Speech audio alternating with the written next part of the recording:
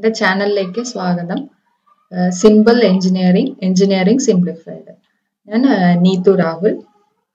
ഇന്ന് നമ്മൾ നോക്കാൻ പോകുന്നത് ട്രാൻസ്ഫർ ഫംഗ്ഷനും types of control system. Transfer function വെച്ചിട്ടാണ് നമ്മൾ ഏതൊരു സിസ്റ്റത്തിനെ മോഡൽ ചെയ്യുന്നത്. അപ്പോൾ ആ ട്രാൻസ്ഫർ ഫംഗ്ഷൻ അതിൻ്റെ കുറച്ച് എക്സാമ്പിൾസും നമ്മൾ നോക്കുന്നുണ്ട്. അതല്ലാണ്ട് നമ്മൾ കൺട്രോൾ സിസ്റ്റം ഇതിന് മുന്നേ ഉള്ള ക്ലാസ്സിൽ കൺട്രോൾ സിസ്റ്റം വീഡിയോ ജസ്റ്റ് അതിൻ്റെ ബേസിക്സ് ഇൻട്രൊഡക്ഷൻ എല്ലാം പറഞ്ഞു തന്നു. അപ്പോൾ അതിൽ ടൈപ്സ് ഓഫ് കൺട്രോൾ സിസ്റ്റം ആണ് ഇതിനകത്ത് ഇന്ന് എക്സ്പ്ലെയിൻ ചെയ്യാൻ പോകുന്നത്. നമുക്ക് നോക്കാം.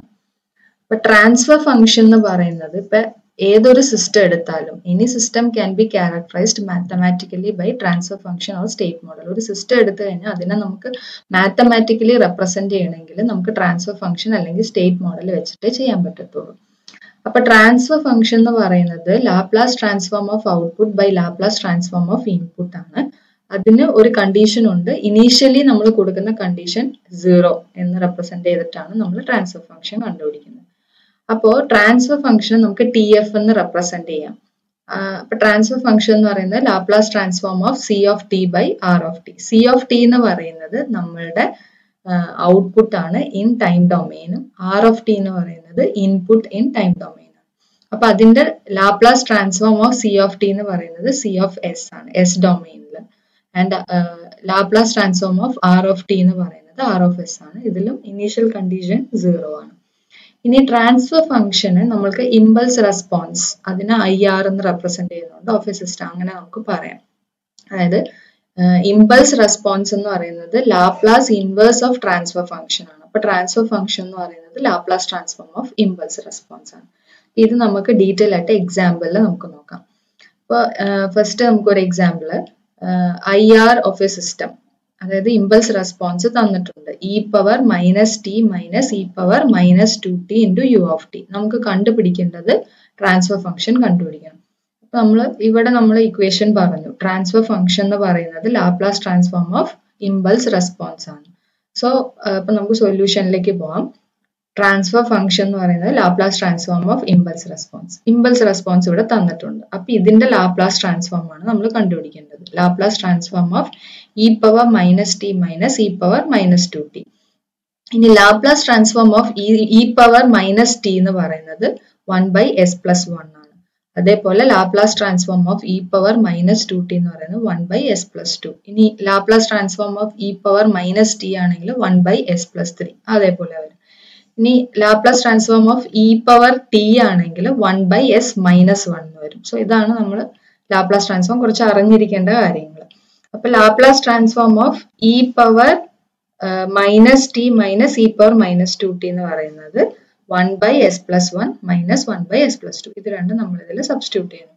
ഇനി ഇത് നമ്മൾ LC എല്ലാം കണ്ടു കഴിയുമ്പോഴത്തേക്ക് നമ്മൾക്ക് s+2 - s+1/s+1 ഇൻറ്റു s+2 എന്ന് കിട്ടും. ഈ s+1 ഇൻറ്റു s+2നെ നമ്മൾ മൾട്ടിപ്ലൈ ചെയ്യുക. സോ അപ്പൊ നമുക്ക് എന്ത് കിട്ടും എന്ന് വെച്ച് കഴിഞ്ഞാൽ s² + 3s+2 എന്ന് വരും. അതേപോലെ നമ്മളിവിടെ ബ്രാക്കറ്റ് ഓപ്പൺ ചെയ്ത് ഈ മൈനസ് സിംപ്ലിഫൈ ചെയ്യണം. അപ്പൊ s+2 - s−1 എന്ന് വരും. അപ്പൊ s - s എന്ന് പറയുന്നത് അത് രണ്ടും ക്യാൻസൽ ആവും. 2 - 1 എന്ന് പറയുന്നത് 1 എന്ന് വരും. അപ്പൊ നമുക്ക് ലാപ്ലാസ് ട്രാൻസ്ഫോം ഓഫ് e⁻t−e⁻−2t എന്ന് പറയുന്നത് 1/s² + 3s+2 എന്ന് വരും. ഇനി വേറൊരു എക്സാമ്പിൾ നമുക്ക് നോക്കാം. Transfer function of A system അത് ഡിസ്ക്രൈബ് ചെയ്തിരിക്കുന്നത് ട്രാൻസ്ഫർ ഫംഗ്ഷൻ തന്നിട്ടുണ്ട്. That is s+2/s² + s. ഇവിടെ നമ്മൾക്ക് d²y/dt² + dy/dt is equal to du/dt + 2u with u as input and y as output. അപ്പൊ ഇൻപുട്ട് നമുക്ക് തന്നേക്കുന്നത് u എന്നും output is equal to y എന്നും നമുക്ക് ഇവിടെ ക്വസ്റ്റ്യനിൽ തന്നിട്ടുണ്ട്. നമുക്ക് തന്നിരിക്കുന്ന equation d²y/dt² plus dy/dt is equal to du/dt plus 2u. ഇനി നമ്മൾക്ക് transfer function s+2 is equal to s² plus s എന്ന് തന്നിട്ടുണ്ട്. ഇത് നമുക്ക് പ്രൂവ് ചെയ്യണം. സോ ഇതില് ലാപ്ലാസ് ട്രാൻസ്ഫോം എടുക്കുക. ഈ ഡിഫറൻഷ്യൽ ഇക്വേഷന്റെ ലാപ്ലാസ് ട്രാൻസ്ഫോം എടുക്കുമ്പോൾ d²y/dt² എന്ന് പറഞ്ഞാൽ s² y of s. അതുപോലെ dy by dt എന്ന് പറഞ്ഞാൽ s into y of s. ഇനി du by dt എന്ന് പറയുമ്പോൾ s into u of s. 2 into u of s. u എന്ന് പറയുന്നത് u of s. Laplace transform കാണുമ്പോൾ ഇതാണ് നമുക്ക് കിട്ടുന്ന ഇക്വേഷൻ. ഇതിൽ നിങ്ങൾ നോക്കിയാൽ y of s നമുക്ക് കോമൺ ആണ്. അപ്പൊ y of s നമുക്ക് കോമൺ ആയിട്ട് വെളിയിലേക്ക് എടുക്കാം. അപ്പൊ നമുക്ക് കിട്ടുന്ന എന്താ s square plus s is equal to ഇവിടെ u of s കോമൺ ആണ് ഈ രണ്ട് ടേംസിലും. അപ്പൊ u of s നമുക്ക് പുറത്തേക്ക് എടുക്കാം. അപ്പൊ നമുക്ക് കിട്ടുന്നത് s പ്ലസ് 2 ഇതാണ്. ഇപ്പൊ ഇതില് നമ്മൾക്ക് ട്രാൻസ്ഫർ ഫംഗ്ഷൻ എന്ന് പറഞ്ഞാൽ Laplace transform of output by input ആണ്. ഇപ്പൊ ഇവിടെ ഔട്ട്പുട്ട് എന്ന് പറയുന്നത് y of s ആണെന്നും input u of s. So y of s by u of s. ഈ u of s ടേംസിന് ഇങ്ങോട്ട് വന്നു. അപ്പൊ ഇത് നമ്മുടെ ട്രാൻസ്ഫർ ഫംഗ്ഷൻ ആണ്. So s plus 2 by s square plus s അതാണ് നമ്മൾക്ക് ഇവിടെ തന്നിരിക്കുന്നത്. സോ അത് നമ്മൾ പ്രൂവ് ചെയ്തു. ഇനി അടുത്തൊരു എക്സാമ്പിൾ നമുക്ക് നോക്കാം. What is the unit impulse response of the system in figure for t greater than or equal to 0? ഇവിടെ കണ്ടീഷൻ തന്നിട്ടുണ്ട് 1 minus E power minus T ആണ് നമുക്ക് കണ്ടുപിടിക്കേണ്ടത്. ഇത് ഫിഗർ ഇക്വേഷൻ ഇവിടെ തന്നിട്ടുണ്ട്. 1 by s plus 1 into 1 by s. ഇത് രണ്ടാണ്. c of s is the നമ്മുടെ ഔട്ട്പുട്ടും r of s നമ്മുടെ ഇൻപുട്ടും ആണ്. അപ്പൊ ട്രാൻസ്ഫർ ഫംഗ്ഷൻ എന്ന് പറയുന്നത് Laplace transform of output by input ആണ്. സോ നമ്മൾക്ക് ഇവിടെ ഉള്ള രണ്ട് ടേംസ് എന്തൊക്കെയാ? 1 by s plus 1 ഉം 1 by s ഉം. സോ ഇതിനെ നമ്മൾ കമ്പൈൻ ചെയ്യുമ്പോൾ നമുക്ക് 1 by s into s plus 1 എന്ന് വരും. അപ്പൊ output by input c of s by r of s is equal to 1 by s into s plus 1. ഇനി 1 by s into s plus 1 എന്ന് പറയുന്ന ടേമിനെ നമുക്ക് പാർഷ്യൽ ഫ്രാക്ഷൻ കണ്ടുപിടിക്കണം. So a by s plus b by s plus 1 എന്ന് വരും. ഇതിന് നമുക്ക് എയുടെ ടേം എന്താണ് ബിയുടെ ടേം എന്താണ് നമ്മൾ സോൾവ് ചെയ്ത് കണ്ടുപിടിക്കണം. അപ്പൊ 1 by s into s plus 1നെ a into ഇവിടെ നമ്മൾ LCM കാണും. അപ്പൊ s plus 1 plus b into s by s into s plus 1. അപ്പൊ ഇതില് a ഇത് നമ്മൾ മൾട്ടിപ്ലൈ ചെയ്യാണ്. അപ്പൊ a into s as plus a plus bs by s into s plus 1. ഇതാണ് ഈ പാർഷ്യൽ ഫ്രാക്ഷൻ ചെയ്യുമ്പോൾ നമുക്ക് ഇപ്പൊ ഇങ്ങനെ കിട്ടി. ഇതില് നമ്മള് എസിന്റെ ടേംസിനെ ഇക്വേറ്റ് ചെയ്യാണ്. അപ്പൊ ഇവിടെ നമുക്ക് നോക്കുമ്പോൾ എ എസ് ബി എസ് ഉണ്ട്. അപ്പൊ A S plus B S is equal to ഇവിടെ നമുക്ക് ലെഫ്റ്റ് ഹാൻഡ് സൈഡിൽ എസിന്റെ ടേംസ് ഒന്നുമില്ല, ഈക്വൽ ടു 0 എന്ന് കൊടുത്തു. അപ്പൊ A S is equal to B S എന്ന് വന്നു. എസും എസും ക്യാൻസൽ ആയി. So A is equal to minus B. അപ്പൊ A equal to minus B എന്ന് നമുക്ക് ഒരു ഇക്വേഷൻ കിട്ടി. ഒന്ന് സോൾവ് ചെയ്യാനുള്ളത്. ഇനി അടുത്തത് നമുക്ക് കോൺസ്റ്റന്റ് ടേം എടുക്കാം. ഇപ്പൊ ഇവിടെ കോൺസ്റ്റന്റ് ടേം നോക്കിയാൽ എ മാത്രമേ ഉള്ളൂ. ഇപ്പൊ ഇവിടത്തെ കോൺസ്റ്റന്റ് ലെഫ്റ്റ് ഹാൻഡ് സൈഡിലെ കോൺസ്റ്റന്റ് ടേം എന്ന് പറയുന്നത് 1. അപ്പൊ എ ഈക്വൽ ടു 1 എന്ന് ഈ ഇക്വേഷനിൽ നമുക്ക് കിട്ടി. അപ്പൊ എ 1 ആണെങ്കിൽ ബി എന്ന് പറയുന്നത് എന്തായിരിക്കും? -1 ആയിരിക്കും. Because A is equal to minus B. അപ്പൊ എ നമുക്ക് 1 ഉം ബി എന്ന് പറയുന്നത് -1 ഉം കിട്ടി. അപ്പൊ ഈ ഇക്വേഷന് നമ്മൾക്ക് എ എന്ന് പറയുന്നത് 1. അപ്പൊ 1 by s, ബി എന്ന് പറയുന്നത് -1. So minus of 1 by s plus 1. അതാണ് ഇവിടെ എഴുതിയിരിക്കുന്ന ഇക്വേഷൻ. അപ്പൊ c of s by r of s എന്ന് പറയുന്നത് 1 by s minus 1 by s plus 1 എന്ന് ഇക്വേഷൻ കിട്ടി. ഇനി ഇത് ട്രാൻസ്ഫർ ഫംഗ്ഷൻ കണ്ടുപിടിക്കാനുള്ള ഇക്വേഷൻ. അപ്പൊ നമ്മൾക്ക് യൂണിറ്റ് ഇമ്പൾസ് റെസ്പോൺസാ കണ്ടുപിടിക്കേണ്ടത്. ഇമ്പൾസ് റെസ്പോൺസ് എന്ന് പറയുന്നത് Laplace inverse of transfer function. അപ്പൊ Laplace inverse of transfer function എന്താ കിട്ടിയേക്കുന്നത്? 1 by s minus 1 by s plus 1. അപ്പൊ Laplace inverse of 1 by s എന്ന് പറയുന്നത് u of t യും Laplace inverse of 1 by s plus 1 എന്ന് പറയുന്നത് u of t into e power minus t. ഇതിൽ u of t common ആണ്, അത് പുറത്തേക്ക് എടുത്തു. സോ യു വിൽ ഗെറ്റ് നമുക്ക് എന്താ 1 minus e power minus t എന്ന് വരും. അപ്പൊ ഇമ്പൾസ് റെസ്പോൺസ് കിട്ടി.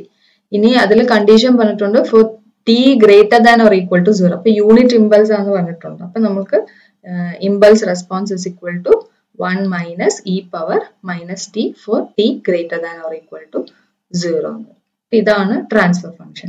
ഇനി നെക്സ്റ്റ് ഇതെന്താന്ന് വെച്ച് കഴിഞ്ഞാൽ നമ്മൾ ക്ലാസിഫിക്കേഷൻ ഓഫ് കൺട്രോൾ സിസ്റ്റത്തിന്റെ ക്ലാസിഫിക്കേഷൻ. കൺട്രോൾ സിസ്റ്റം എന്താണ്, അതിന്റെ ബേസിസ് കാര്യങ്ങളൊക്കെ കഴിഞ്ഞ വീഡിയോയിൽ എക്സ്പ്ലെയിൻ ചെയ്തിരുന്നു. അപ്പൊ ഇതിൽ control system depending upon the control ആക്ഷനെ base ചെയ്തിട്ട് കൺട്രോൾ സിസ്റ്റം രണ്ടായിട്ട് ഡിവൈഡ് ചെയ്തിട്ടുണ്ട്. ഒന്ന് ഓപ്പൺ ലൂപ്പ് കൺട്രോൾ സിസ്റ്റം, അടുത്തത് ക്ലോസ്ഡ് ലൂപ്പ് കൺട്രോൾ സിസ്റ്റം. ഇനി ഓപ്പൺ ലൂപ്പ് കൺട്രോൾ സിസ്റ്റം എന്താണെന്ന് ഡീറ്റെയിൽ ആയിട്ട് പഠിക്കാം. ഇവിടെ ഓപ്പൺ ലൂപ്പ് കൺട്രോൾ സിസ്റ്റത്തിൽ ഔട്ട്പുട്ട് എന്ന് പറയുന്നത് ഇൻഡിപെൻഡന്റ് ആയിരിക്കും. അതായത് ഇൻപുട്ടുമായിട്ട് ഡയറക്റ്റ് റിലേഷൻ ഒന്നുമില്ല. നമ്മൾ റെഫറൻസ് ഇൻപുട്ട് കൊടുക്കുന്നു കൺട്രോളറിന്റെ റെഫറൻസ് ഇൻപുട്ട് നമ്മൾ ആർ ഓഫ് ടി എന്ന് റെപ്രസെന്റ് ചെയ്തു. കൺട്രോളറിൽ നിന്നുള്ള ഔട്ട്പുട്ടാണ് നമ്മൾ പ്രോസസ്സിലേക്ക് ഇൻപുട്ട് ആയിട്ട് കൊടുക്കുന്നത് യു ഓഫ് ടി എന്നും.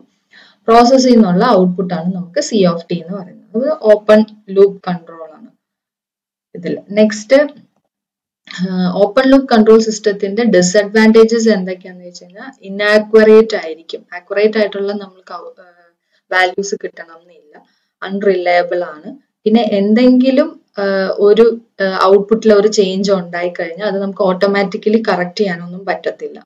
കാരണം ഔട്ട്പുട്ട് ഇസ് ഇൻഡിപെൻഡന്റ് ആണ് അതിൽ നിന്ന്. അതുകൊണ്ടാണ് ഇത് അതിന്റെ ഒരു ഡിസഡ്വാൻറ്റേജ് ആയിട്ട് പറയുന്നത്. ഇനി ക്ലോസ്ഡ് ലൂപ്പ് കൺട്രോൾ സിസ്റ്റം എന്താന്ന് വെച്ച് കഴിഞ്ഞാൽ ഔട്ട്പുട്ട്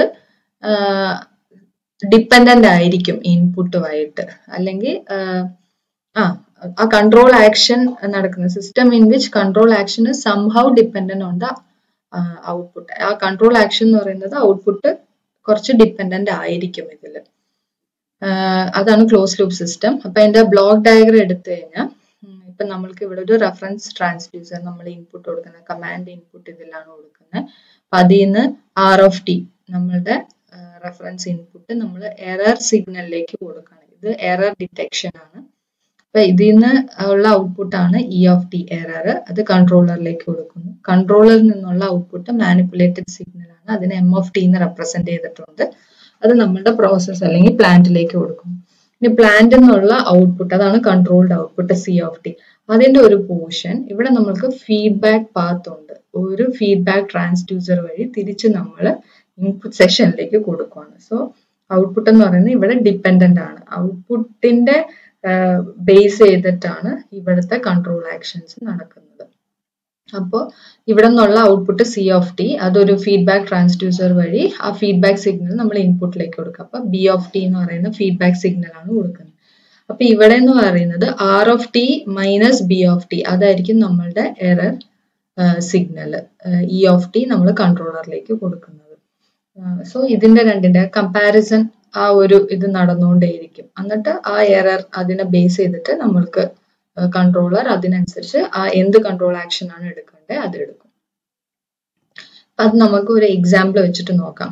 ഒരു ഇലക്ട്രിക് അയൺ നമുക്കപ്പം നമ്മളുടെ മെയിൻ ഇവിടെ ഹീറ്റിംഗ് എലമെന്റ്സ് എന്ന് പറയുന്നത് output temperature of the അയണിന്റെ output ടെമ്പറേച്ചറിനെ base ചെയ്തിട്ടായിരിക്കും heating elements heat ചെയ്യണോ ഇനി അല്ലെങ്കിൽ അത്ര ചൂട് വേണോ വേണ്ടോ എന്നുള്ളത് ഡിസൈഡ് ചെയ്യണം.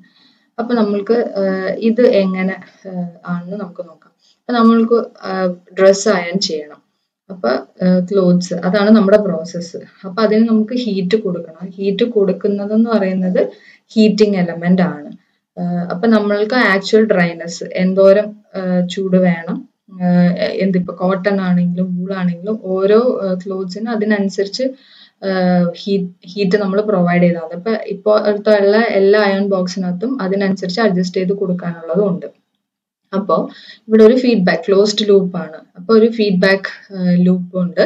അപ്പൊ അത് വെച്ച് സെൻസർ ആ ഔട്ട്പുട്ട് ചൂട് കൂടുതലാണെങ്കിൽ അതിനനുസരിച്ച് നമ്മൾക്കൊരു ടൈമർ ഉണ്ട്. അപ്പോൾ ആ ടൈമർ അതിനനുസരിച്ച് ഓഫ് ആവുകയും ഓൺ ആവുകയും ചെയ്യും. അപ്പോൾ ഇനി കോട്ടൺ ഇതെല്ലാം നമ്മൾ കോട്ടണിലാണ് ഇട്ടേക്കുന്നത്. അപ്പൊ ചൂട് നന്നായിട്ട് വേണമെന്നുണ്ടെങ്കിൽ ടൈമർ ഓൺ ആയി തിരിച്ച് വീണ്ടും ഹീറ്റിംഗ് എലമെന്റ്സ് ഇതാണ് നമ്മളുടെ കൺട്രോളർ. അപ്പൊ വീണ്ടും ചൂട് കൂട്ടണം. അപ്പൊ അതിനനുസരിച്ചുള്ള ഹീറ്റ് നമുക്ക് ക്ലോത്ത്സിലേക്ക് പ്രൊവൈഡ് ചെയ്യാൻ പറ്റും.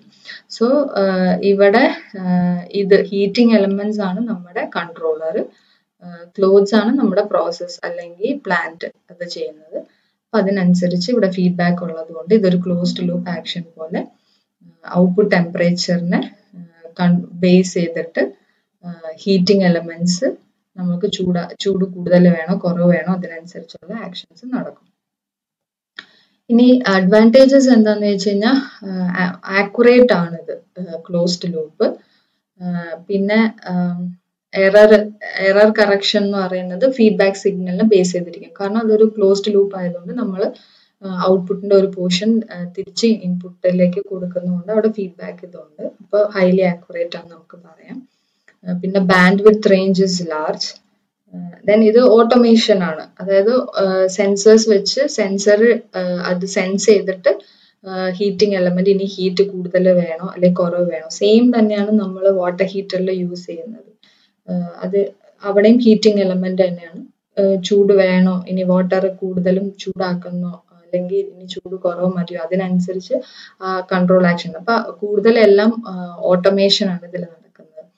ഇനി sensitivity of the system may be made small to make system more stable. Sensitivity ഭയങ്കര സ്മോൾ ആയിരിക്കും, അപ്പൊ സിസ്റ്റം കുറച്ചുകൂടെ സ്റ്റേബിൾ ആകും. പിന്നെ noise less affected by noise ആണ്. ഇതൊക്കെയാണ് ക്ലോസ്ഡ് ലൂപ്പിന്റെ അഡ്വാൻറ്റേജസ്.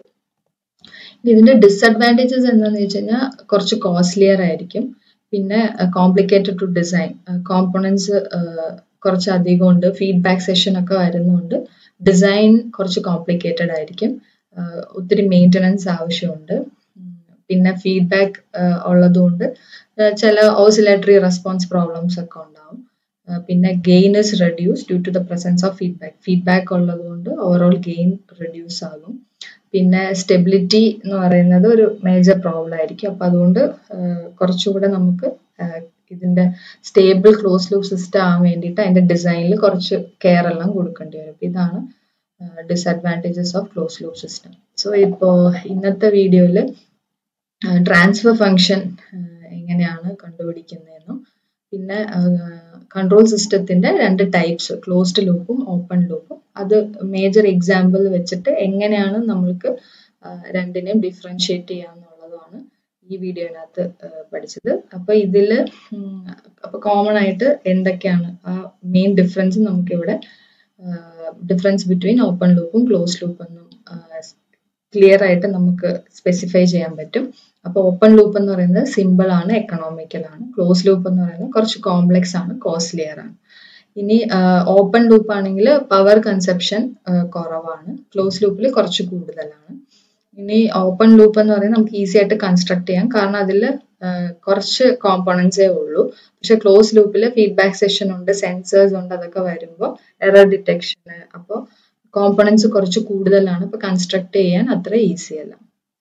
ഇനി ഓപ്പൺ ലൂപ്പ് എന്ന് പറയുന്നത് ഇൻആക്യുറേറ്റ് ആണ്, അൺറിലയബിൾ ആണ്. ബട്ട് ക്ലോസ് ലൂപ്പ് അങ്ങനെയല്ല, നമുക്ക് ആക്യുറേറ്റ് ആയിട്ടുള്ള വാല്യൂസ് റീഡിങ്സ് ഒക്കെ കിട്ടും, കുറച്ചുകൂടെ റിലയബിൾ ആണ്.